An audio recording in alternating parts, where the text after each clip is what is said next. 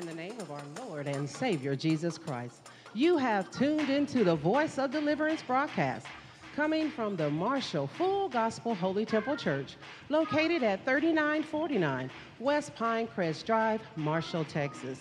The Honorable Bishop Larry B. Kiel Sr. is the pastor, and the dynamic co-pastor is Evangelist Margaret Kiel. We invite you to come out and join us and be a part of these anointed, power-packed services where you can receive your miracle. Sunday school, 9:45 a.m. Morning worship, 11 a.m. Wednesday, Saturday, and Sunday evenings at 7:30 p.m. If you have a prayer request, you may write us at P.O. Box 1928, Marshall, Texas, 75671, or you may call us at area code 903-927-2717. The broadcast is available by the means of radio, television, and internet live stream. That's Marshall Full Gospel Holy Temple Church, a church for all people. Now prepare your hearts for this anointed choir, after which the next voice will be that of Evangelist Alvin Phillips, and we shall receive him by the words of Amen.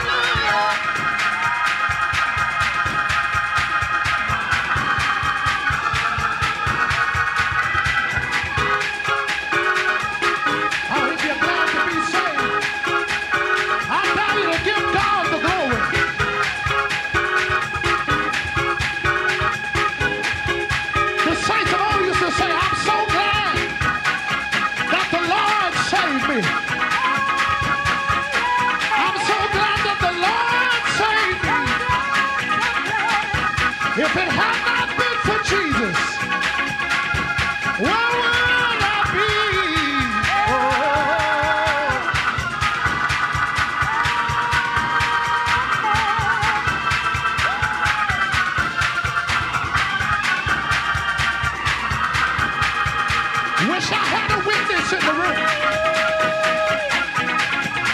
Somebody ought to clap your hands. If you're glad to be free today, if you're glad He saved your soul,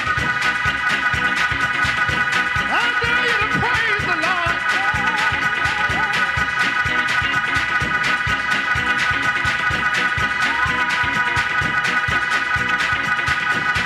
Put your hands together.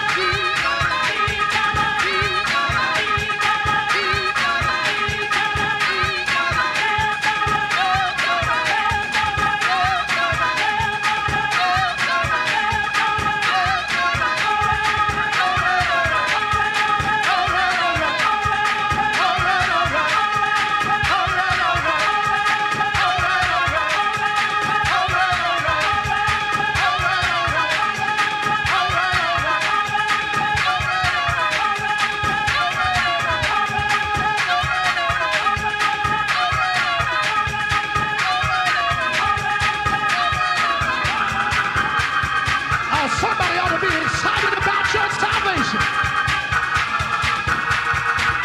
Hallelujah. Come on, let's give God the highest praise. Shout hallelujah. Shout hallelujah. What's the highest praise? Hallelujah. Oh, yeah. He saved me. He saved me. He saved me. He saved me. What about you? What about you? What about you? What about you? He saved me. He saved me. He filled me up with the Holy Ghost. I'm so glad. He saved my soul. He saved me. He saved me. I'm glad about it. I'm glad about it. I'm glad about it. I'm so glad. I'm so glad. I'm so glad. I'm so glad. I'm so glad. My feet got light. My feet got light. My feet got light. My feet got light. Anybody feet got light? Anybody feet got light? My feet got light. My feet got light. I felt all right. I felt all right. I felt all right. I felt all right. I felt all right. All right, all right. All right, all right. All right, all right. Oh, Jesus.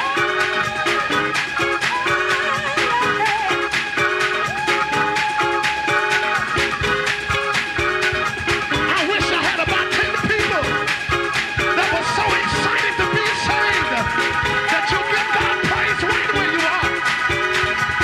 Because you realize if it had not been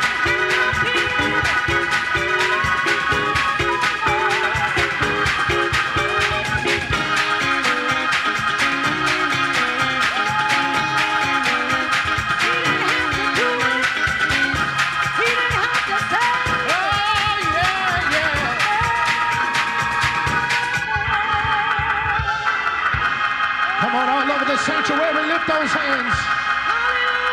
Come on, open up your mouth and help me bless that wonderful name, the name of Jesus.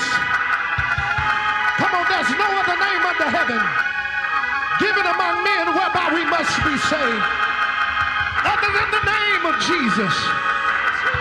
Somebody call his name. Somebody call his name. Who's the one that saved you? Who's the one that raised you? Who healed your body? Call his name. Hey, Jesus.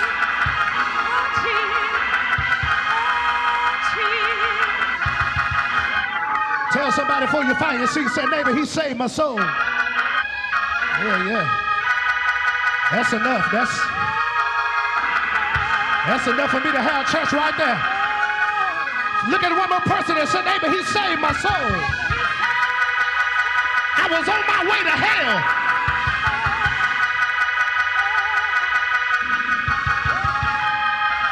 I said I was on my way to hell.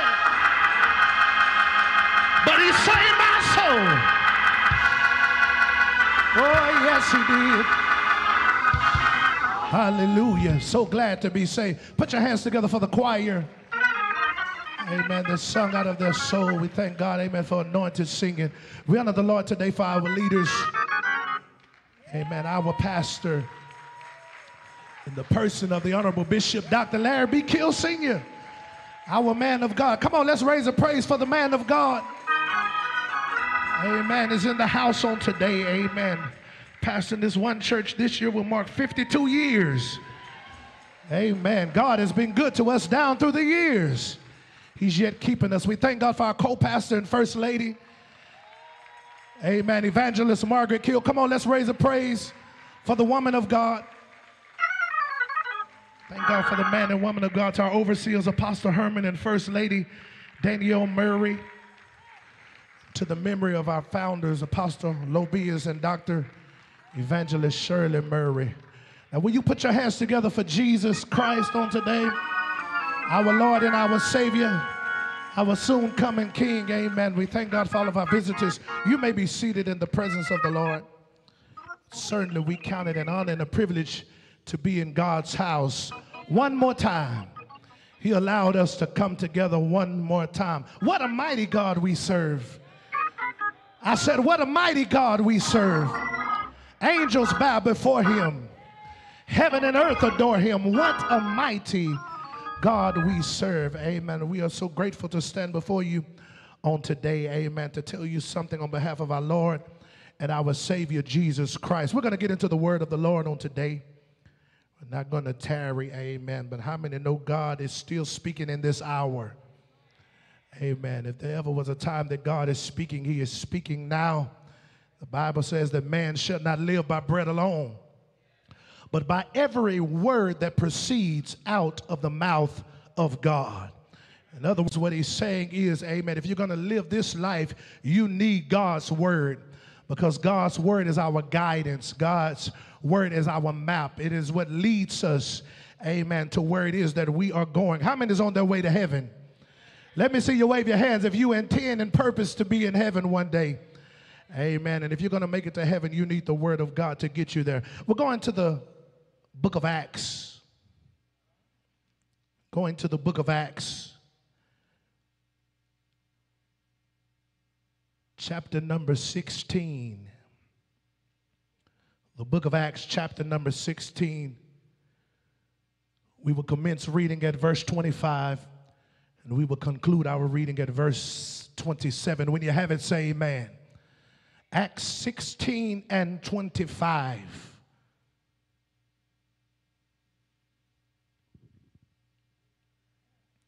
The Bible says, and at midnight, Paul and Silas prayed and sang praises unto God. And the prisoners heard them. And suddenly, somebody shout suddenly, there was a great earthquake, so that the foundations of the prison were shaken.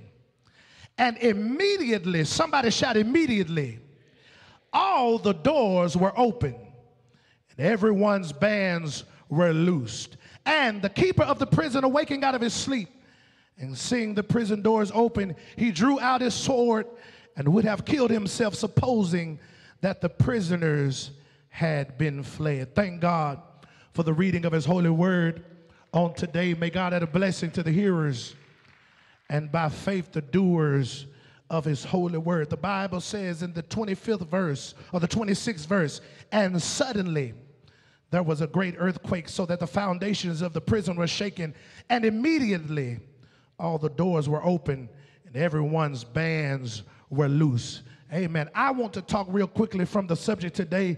Look at your neighbor and say, neighbor, a sudden breakout.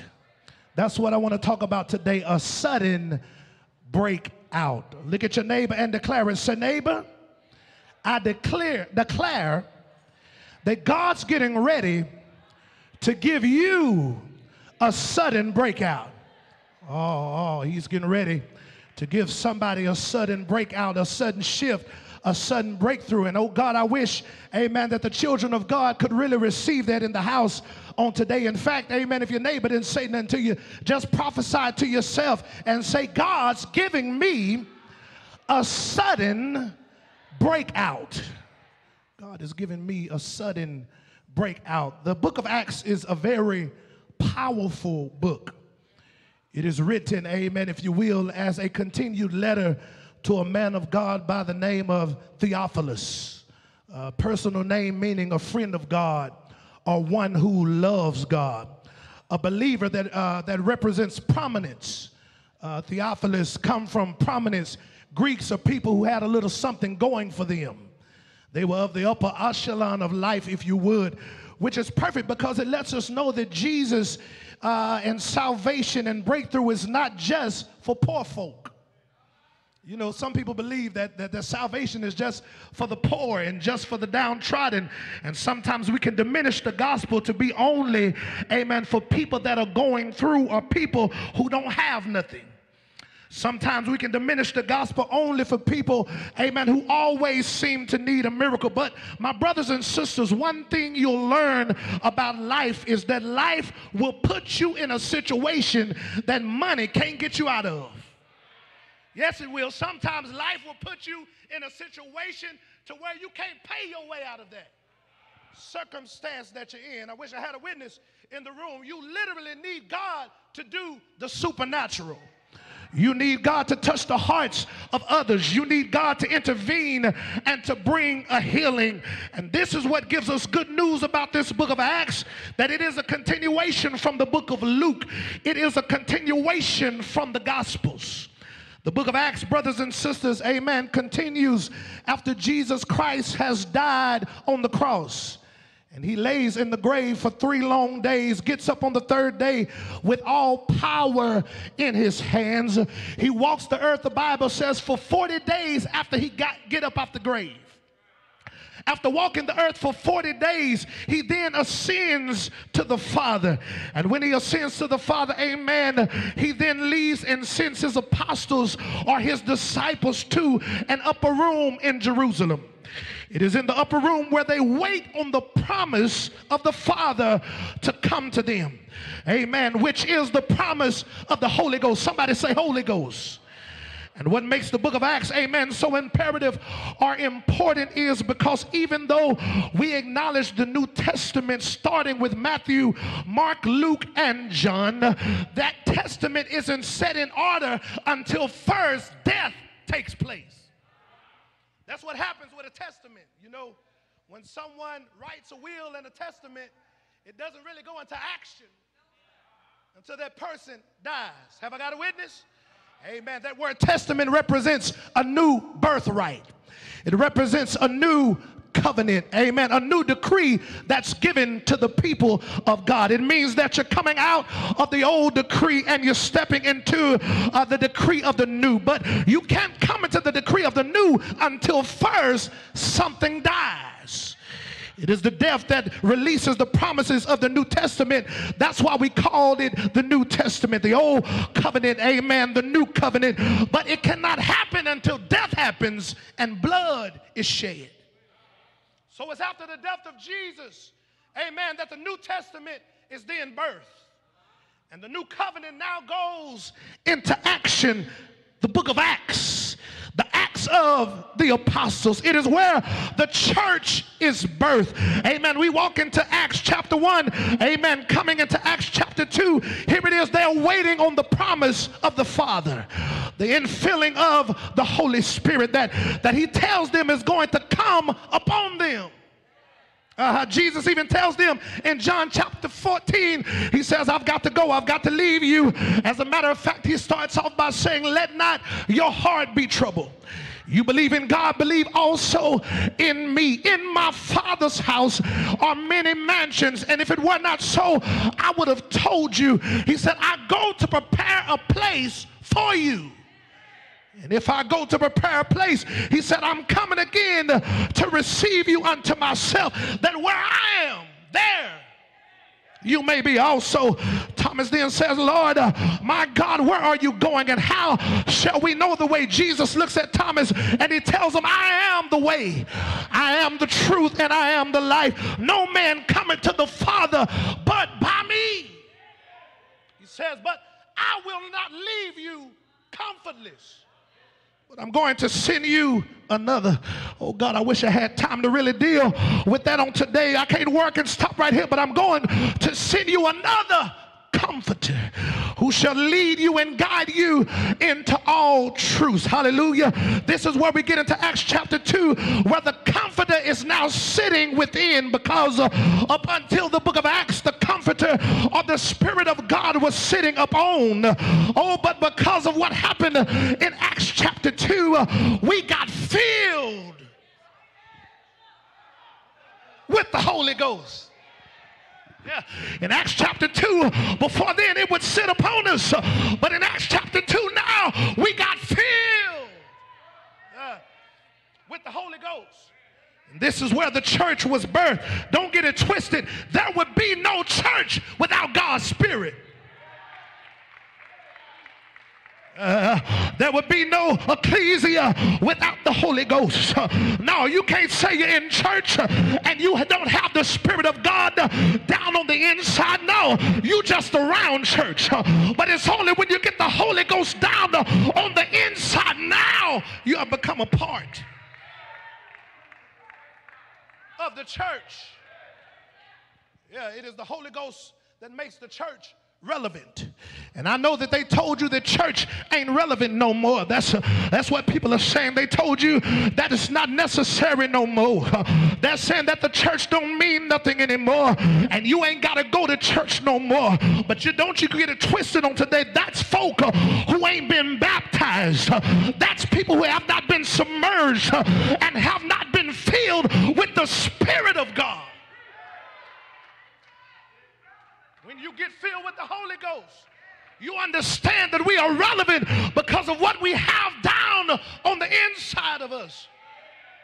We're relevant now. He writes this letter because, my brothers and sisters, it's in Acts that the gospel expands not through human strength, but the gospel is expanded through opposition. It's expanded through persecution, through demonic forces coming up against them, and worldly powers and principalities and governmental oppression and language and cultural barriers and intense suffering and bloody persecutions, unjust imprisonments, unbelief, and even shipwrecks, even snake bites and all type of threats to try and slow down the advancement of the gospel of Jesus Christ. Oh, but one thing they learned is that opposition and suffering and persecution did not slow down the progression of the gospel, but somehow it seemed like it sped up the progression of the gospel.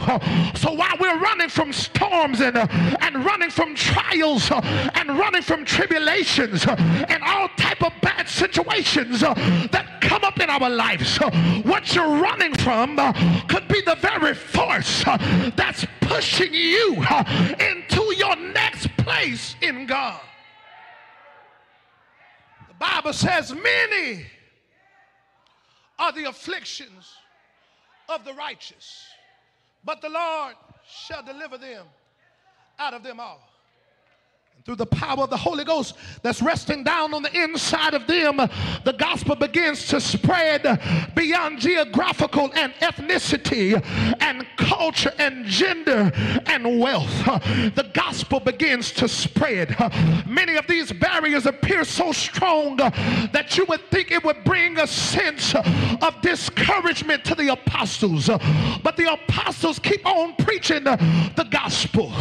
They keep on preaching through riots and through all types of things that the enemy would try to bring in their path. And I like this because he makes it very clear that no one is beyond the saving power of Jesus Christ. Tell somebody, nobody is beyond the saving power of Jesus Christ. I got to help somebody on today. I want to give you good news here, brothers and sisters, and tell you that no one is beyond the saving grace and power of Jesus Christ.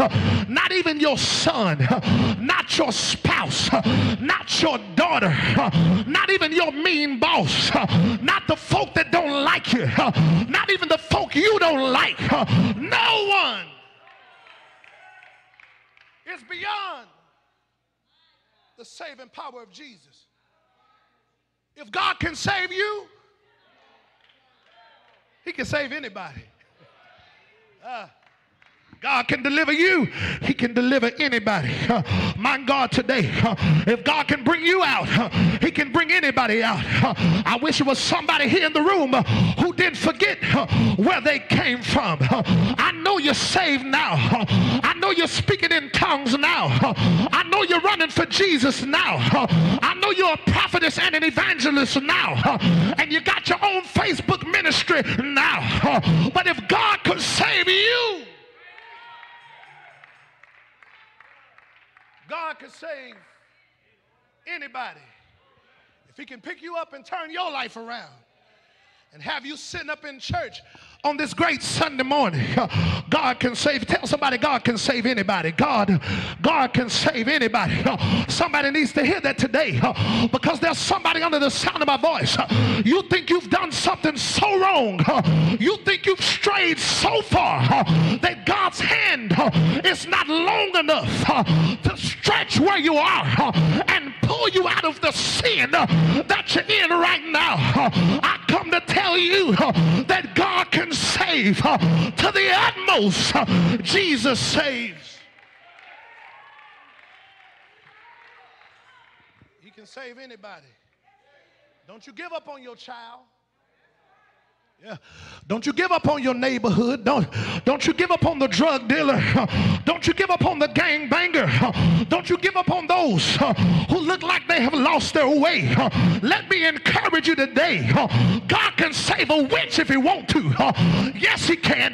He can save a warlock if he want to. Wish I had some help in the room. The old saints believe that you could come into the church drunk and leave out those doors sober and full of the Holy Ghost. My God, God can save anybody. Gotta hurry. The gospel is spreading now. From the day of Pentecost, we see the church is expanding. The people of God get full of the Holy Ghost.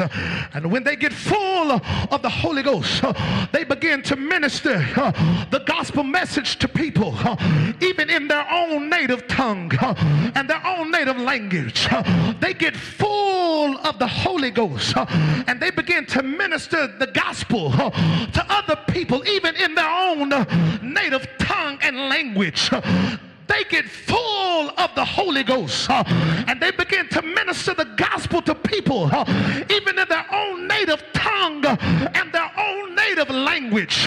If you are filled with the Holy Ghost and it's burning down on the inside of you, it'll cause you to speak in other tongues and you won't be able to keep it to yourself.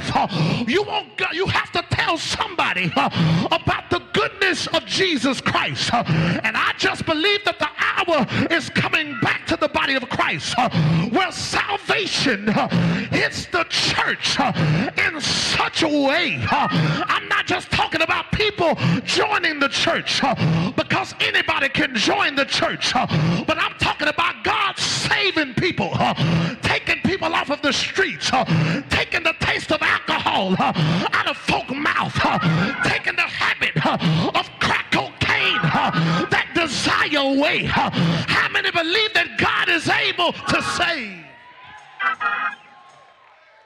That's my prayer. That's my prayer, that God would let salvation flow through the land. My God, that people will be asleep, and in their sleep, Jesus would visit them and bring them under conviction, that he would give them dreams, that they won't even rest until they come running, saying, what must I do to be saved? I'm talking about God bringing in prostitutes. Y'all ain't talking. I'm talking about God saving streetwalkers. Yes, saving them because we're not ashamed of the gospel of Jesus Christ. In fact, you ought to take them to work with you. You ought to take them to the family reunion. Take them to people who you know can't stand you. Take them to those same people. You ought to make it bold that I'm saved.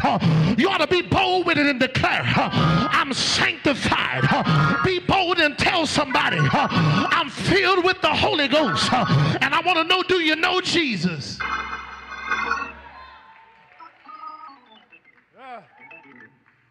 Folks swapping members nowadays. Well, folk ain't getting saved. People joining the church nowadays, but people's lives are not being changed.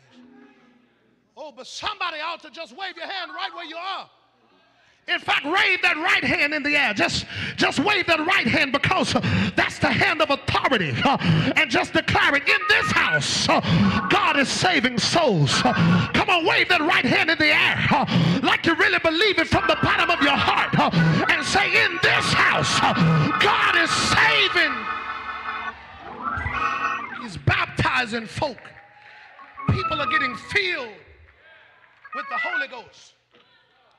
They were full of the Holy Ghost, spreading the gospel.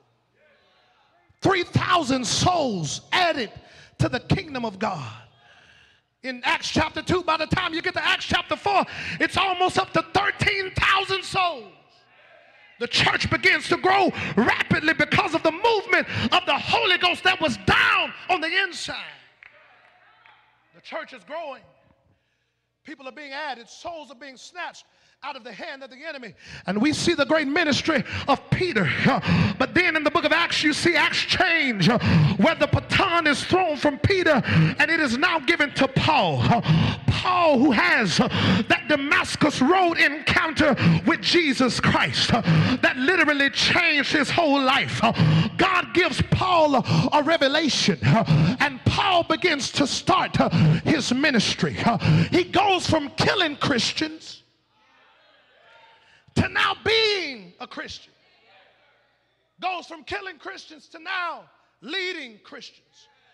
And now Paul feels this pull to go down to Macedonia. God is advancing Paul's gospel ministry in a quick way. Somebody say quick. Yeah, things are happening quickly. Things are happening suddenly. The word suddenly means something done swiftly or unexpectedly without warning. It means something done out of nowhere.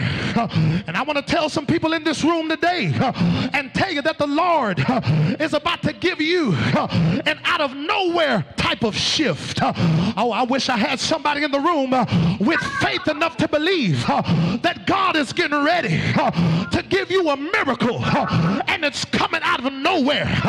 You weren't even expecting what God was getting ready to do. You weren't even thinking about it. The Bible says, now to him that's able to do exceeding abundant above all that we could ask or think.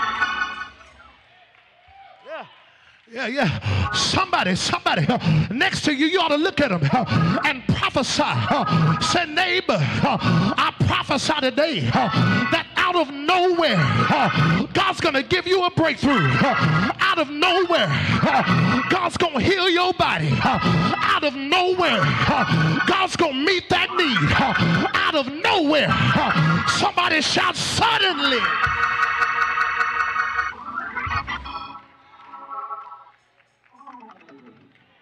You didn't even see it coming.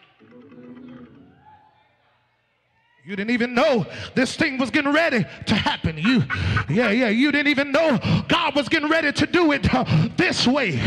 But you've been waiting and waiting and waiting and wondering when God was going to move on your behalf. Oh, but I come to tell you today that the wait is getting ready to be over. I wish I had at least 15 people in the room with enough faith to believe that God's getting ready to do the supernatural and the miraculous.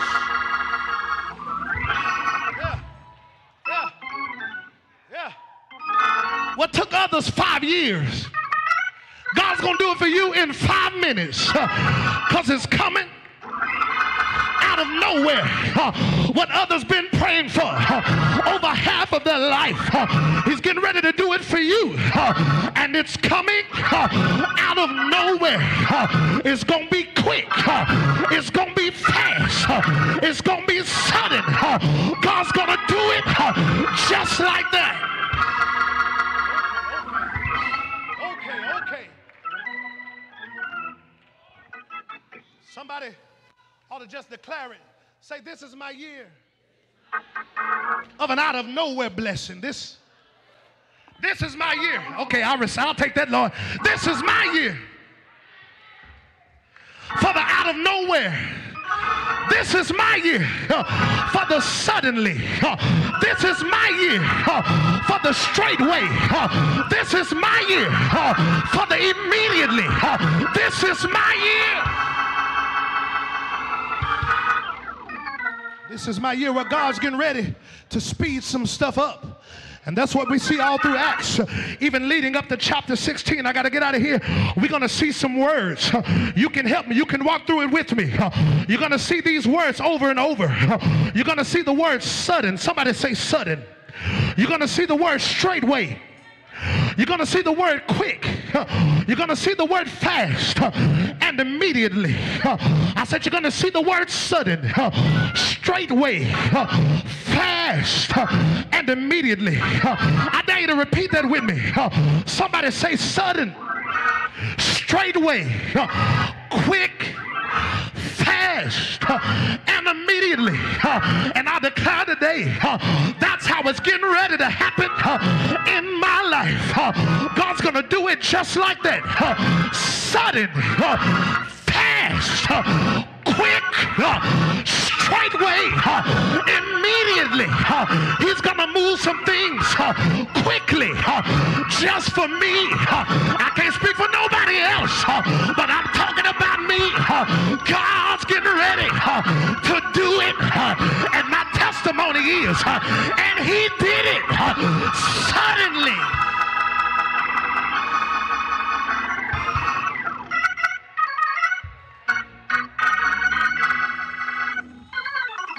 When you study, that's all right, praise him. When you study a text,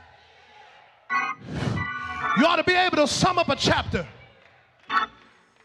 or even a portion of scripture in one phrase or in one word. My God, if I was to sum up chapter 16 in one word, I would sum up chapter 16, and that one word would be rescue. Somebody ought to shout rescue. Sudden rescue. Yeah. Quick rescue. You see it all through the chapter text. Open up in chapter 16. When you read the opening verses in chapter 16, I know you've heard of Timothy. Timothy, y'all sit down. Timothy is Paul's spiritual son. Paul birthed Timothy. He birthed him out spiritually. It's very interesting. If you read, you'll see that Timothy's mother was a Jew. but his father was Greek. Yeah. His mother was a Jew. His father was Greek. And when Paul stops by Timothy's mother's house, Paul understands that Timothy is in dire straits. He understands this because most of the time the family went according to the religion of the father. It was whatever the father said. Y'all ain't talking. Whatever the father said it would be, that's what it would be. And we know that Greeks serve all types of gods. Yeah, they do. All types of people, all of these different names. If you ever looked into the Greek mythology, they serve all kind of gods. They worship all type of statues and beings and people. But Paul gets to Timothy's mother's house, and Paul already knowing the lineage of Timothy's mother and his grandmother. I'm reminded he told him in his book, when I call to remembrance the unfeigned faith that is within you. He said it first dwelt in your mother and your grandmother Eunice. He said, and I'm persuaded to believe that same faith is in you also. I don't tell somebody, I don't care who your daddy is. He said that same faith is in you. When Paul gets there, Paul understands that this young man is unsafe. But there's a call on his life. And Paul rescues, somebody say rescue. He rescues Timothy out of that house and takes Timothy and brings him with him for the ministry. Yeah. He gives Timothy a sudden breakout. He breaks him out of that religious type of bondage and brings him to a place of breakthrough. We see Paul, he leaves Timothy's house. The Bible says he then go down by a riverside. And this is where we see the church at Philippi begins to take form. Down by the riverside. And Paul is down there by the riverside.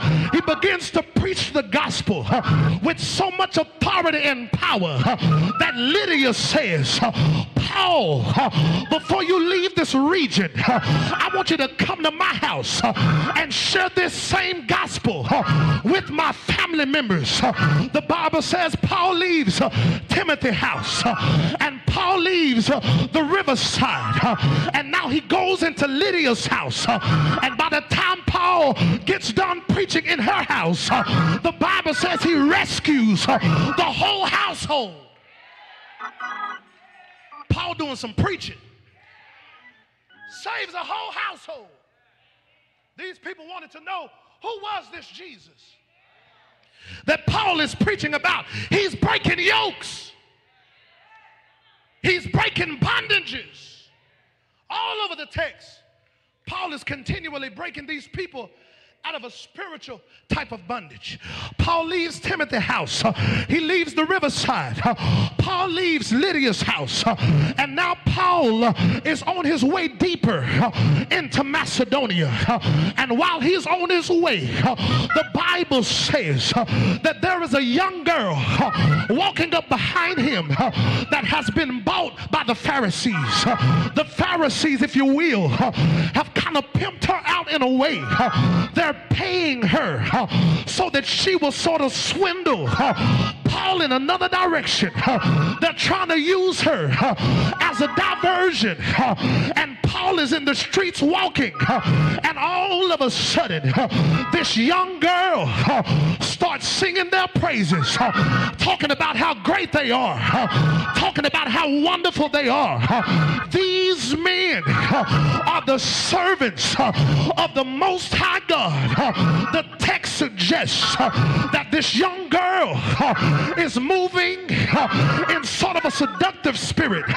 They call this type of seduction in the Greek the spirit of Pythos. That's where we get our word python. And a python snake, what he does is he wraps himself around you, and he wraps himself, and if you're not careful, you'll think that he's wrapping himself as a way to embrace you, but he's really not wrapping himself to embrace you, but to suffocate you and to destroy you. And a python, they don't like to eat anything been dead.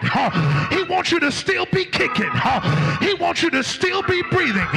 He wants you to still have life in you. And everybody that's singing your praise might not be on your side.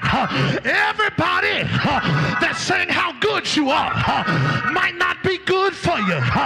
Everybody talking good about you, they may be talking about you because they're trying to suffocate you. You ought to look at your neighbor and say, neighbor, that ain't no hug. No, it ain't. That's not a hug. That's the devil trying to steal, trying to kill, and trying to destroy. Yeah. That thing trying to kill you. It's trying to suffocate you. It's trying to take the life out of you. But Paul turned around and looked at that demon and told that devil, shut up. Every time the devil sneak up next to you, trying to embrace you, to take your life, start telling you stuff that sounds good, but you know it's not the will of God. You ought to turn around and tell the devil, shut up. Somebody ought to say it today. Tell the devil,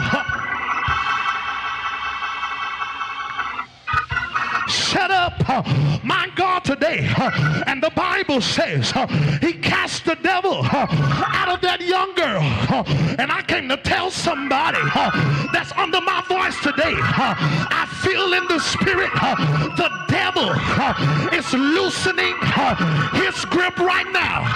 That grip that he has on your son, that grip that he has on your daughter, on your husband, on your wife, that grip he's loosening right now by the power of the Holy Ghost.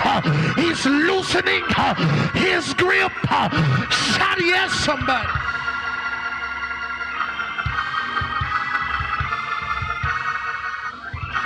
But Paul rescues. He rescues Timothy. He rescues Lydia and her entire house. And now he rescues this young girl who is possessed with a spirit of divination. They have what I like to call a breakout. Yeah. He literally comes in and breaks them out. Quick, fast, straightway, immediately. He comes in and he breaks them out. And Preacher McCown, when the devil gets mad, don't you dare believe that because you got free that the devil is excited about your freedom. Don't you dare believe because you got delivered that the devil is ecstatic that you got delivered. In fact, the devil gets mad every time God snatches a soul from his grip. The devil gets upset. So, Brother 2, the Bible says that they drew Paul and Silas before the magistrates. They took them into jail because they heard about what they were doing, how they were preaching the gospel, how they were casting devils out. The Bible says they threw them in stocks. They chained them up by the hands and the feet. And the Bible says Paul and Silas were in jail. The watcher was keeping the jailhouse. But at midnight, I didn't come to preach about midnight. I preached at another time. But at midnight, the Bible says, suddenly, I'm preaching this at the wrong church. Okay. Suddenly, an earthquake began to take place. My God, today, the foundation was shaken right where they are. Suddenly, he broke the chains. Suddenly, he loosed the bondage. suddenly, the Bible says they were set free, but they weren't set free until Paul and Silas began to open up their mouth. And I come to tell you, the devil can bind your hands, he can bind your feet, but where he messed up is when he left your mouth open, because with this mouth I'll glorify God. If the devil can shut your mouth, he'll have the victory. But I'm looking across the room for somebody that's got a mouth. They can open it up and say, I will bless the Lord at all times, and his praises shall continually be in my mouth. Somebody, anybody, everybody, open up your mouth. Give God.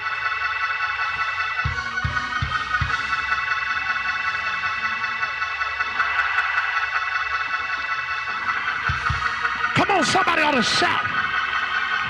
Somebody ought to shout. Open up your mouth. Let out a shout. Open up your mouth.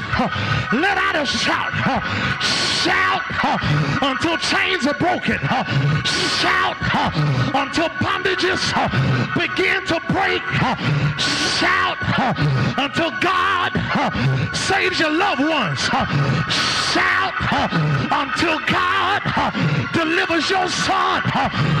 Shout until God gives you a miracle.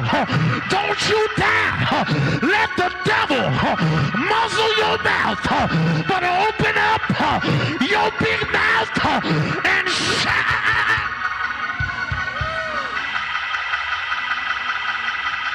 Wish I had a witness. Wish somebody would shout. Shout until chains are broken. Shout. Shout until disease leaves. Shout.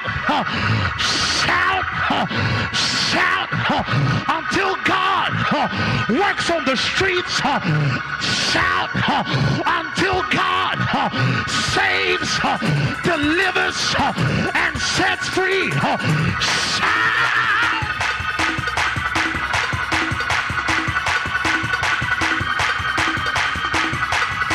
Somebody open up your mouth and give God the glory.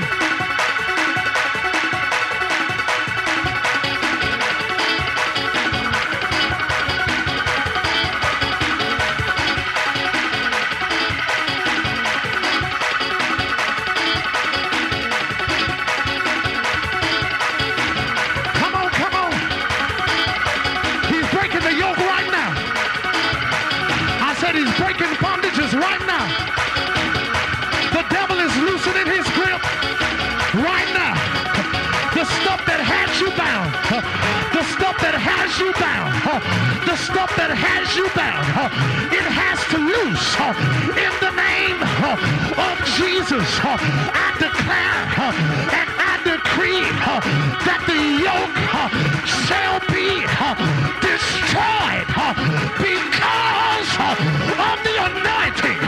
The body shall be healed because of the anointing. I wish I had a witness in the room that believes it's my time for my breakout.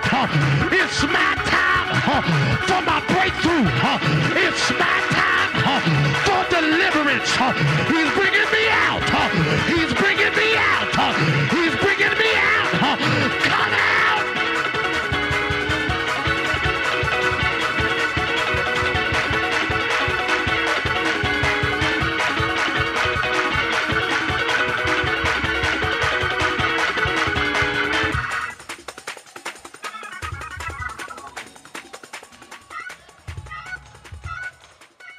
A sudden breakout. A sudden breakout. Did you not know that's one of the hallmarks of this ministry? What separated Full Gospel Holy Temple from a lot of other ministries in the early 60s was because people believed that you had to tarry. Y'all ain't talking.